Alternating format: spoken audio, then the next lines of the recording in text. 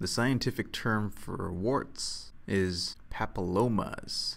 So warts are just papillomas. And that's typically the term for warts that happen on your fingers or on your toes.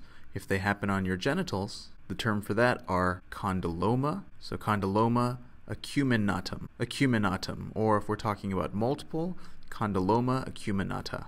And both genital warts and classic warts are due to the virus known as human papillomavirus. Human papillomavirus. Or maybe you've heard of it called HPV. Now HPV has a couple of subtypes, and I'll write these numbers down here and I'll explain the significance in a little bit, but there are subtypes 6, 11, 16, and 18.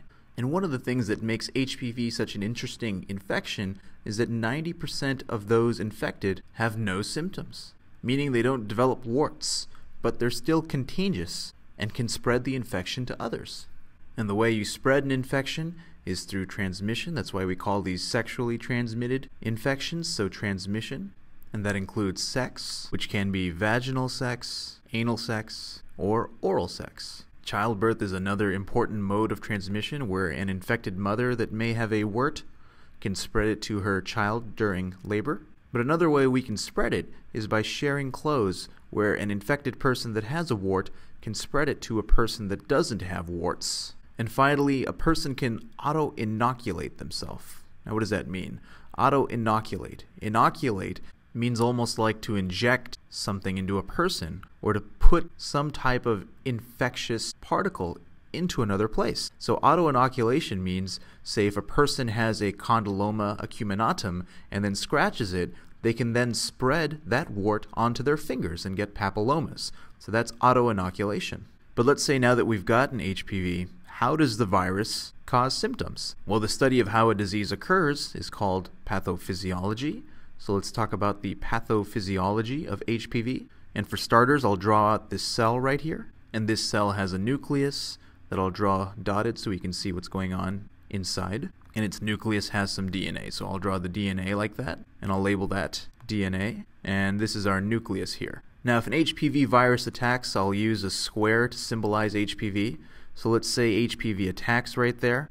If you had a really strong microscope and you looked at HPV, you can see that this virus has a shell that's called a nucleocapsid. This is the nucleocapsid shell, and it contains proteins that'll help inject things into the cell here. It also contains its own viral DNA. So I'll label this guy viral DNA. And then on top of that, the HPV virus also houses these types of proteins that exist here. So I'll draw a few of them and label that protein for now, and I'll explain what they do in a minute. But for starters, the nucleocapsid uses the proteins on this shell, this outer shell, to inject the viral DNA into our host or human cell here. So this is like a skin cell that lives on your hand, and so we're trying to see how a wart develops. So the first step here is that we inject the viral DNA and some of the proteins into the cell. So once you inject the DNA, you'll get this cell over here. So let me just reproduce the cell we have on the left that now contains the viral DNA and these proteins that I mentioned came along with it. These proteins then will help the viral DNA become incorporated with the DNA of the host cell or the human cell. So the next step over here is that we incorporate the viral DNA. So what you'll get over here is the cell that we had from the beginning that now contains that segment of viral DNA incorporated into the DNA within the nucleus. Now from here there are two different paths that we can follow. So there's one path that goes this way, and I'll draw another path that goes down here. So let's go in this direction first. One thing that can happen is that now that the viral DNA is in the nucleus of the host cell, it can direct the proteins that are being synthesized in the cell towards making viruses, so we can mass produce the virus. So over here, you'll see a ton of viral copies that exist. So I'll draw a bunch of these guys in here, hanging out and taking up a ton of space. And remember, each of these hold viral DNA, and so they're going to be all of the viral DNA copies in here, and there are proteins in there as well. And in fact, this occurs to such a great extent that the cell can't handle it. So what ends up happening in this cell right here is that there's an overload of viral copies that we're going to have taking up space in here. And these viruses are going to be made of proteins that should have been used towards helping the cell survive and reproduce. So what happens is that the cell will rupture. So I'll write over here the cell will rupture, and I'll draw this membrane here accordingly. It's broken. And the rupture of this cell will then allow these viral copies to escape and move on to infect another cell nearby. So because this phase of the HPV life cycle ended with the rupture or the lysis of the cell, we call this the lytic phase. This is the lytic phase. Alternatively, down here, the virus can remain dormant and instead reproduce with the cell. So now there are 2 copies of the cell here, and this can keep going on and on. We can keep reproducing the viral DNA within the nucleus of the host cell without ever killing the cell. This relatively more docile phase of the HPV life cycle is referred to as the lysogenic phase. The lysogenic phase, where lyso, you might recall, is from lysis, which means to rupture a cell, and genic just means the potential to. So this phase has the potential to go to the lytic phase. And so we can draw that. This lysogenic phase can potentially go toward the lytic phase. And ultimately, the key trigger for going from the lysogenic phase to the lytic phase is stress. And that can be from going out in the sunlight, being emotionally stressed, having decreased immunologic function. All of these things can lead towards the lytic phase. And it's through the lytic phase that we end up getting symptoms. And by symptoms, I really just mean this, where warts occur. And so they can happen on the hand or they can happen on the genitals. So I'll highlight that wart right there. But I think the key thing I want to highlight here is not that single symptom that HPV can cause, but the complications that are associated with an HPV infection.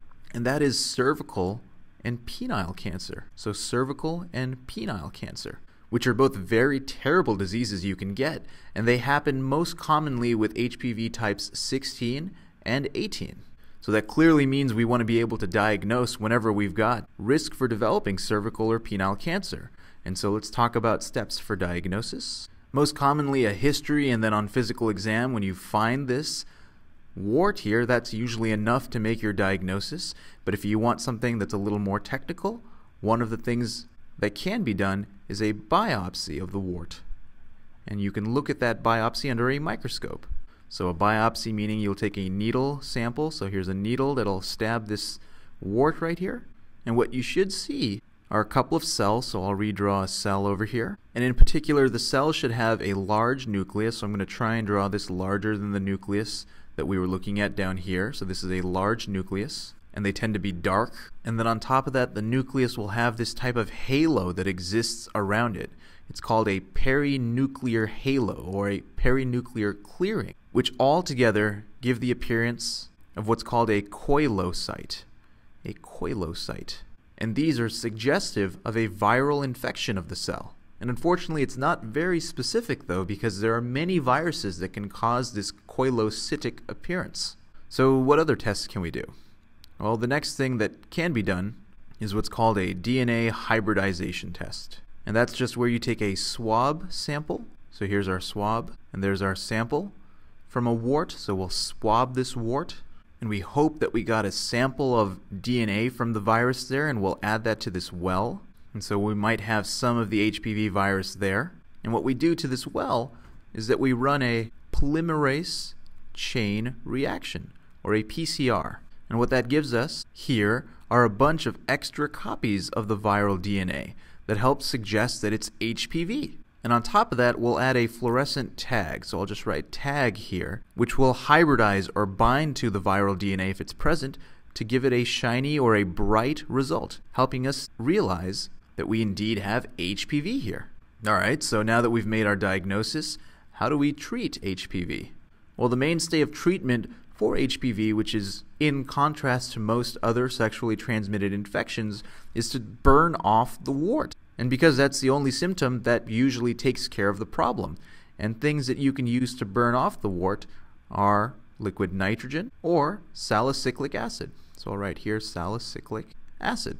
But what about if we want to catch the HPV early? How do we prevent it? Well, the mainstay of preventing any sexually transmitted infection is to block transmission. And in the case of sex, that means you want to decrease the amount of direct contact which for vaginal, anal, and oral sex means the use of condoms. Specifically with oral sex, that can also be achieved through the use of dental dams. Now, if a pregnant woman has HPV and you want to diminish the risk of passing it on to a baby, you can deliver that baby through C-section to limit the contact the baby will have with active warts. For these other two, you avoid sharing clothes or auto-inoculating yourself if you scratch a wart in one place and then touch elsewhere. But I think what's the most interesting thing about HPV is that you can actually prevent cervical or penile cancer most directly with an HPV vaccine. And the HPV vaccine actually targets HPV type 6, 11, 16, and 18, which are the 4 most common causes of cervical or penile cancer. Which is crazy when you think about it, that a vaccine can actually be used to prevent cancer before it actually ever happens. That's amazing.